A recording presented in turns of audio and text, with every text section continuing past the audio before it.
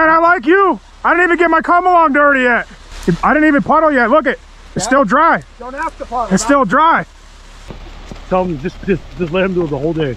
Maybe we just have them dump it. We'll float it out and just kneeboard it. This company hasn't sent me one driver that's bad. They're all really good drivers so far. And this is truck number 7 right here. That's pretty cool, man. And I wouldn't expect that way in the northern woods of Wisconsin, up in the sticks here, for a concrete company to be as professional. I mean, they got beautiful trucks. The dispatch was very professional when I called. Good drivers, nice concrete.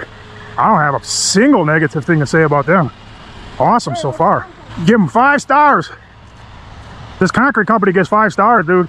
I'm doing Google review for real. Hey, like the timing of every truck was perfect. Really? Oh yeah. And I like the dispatcher's name, Ammo. That's like the best name.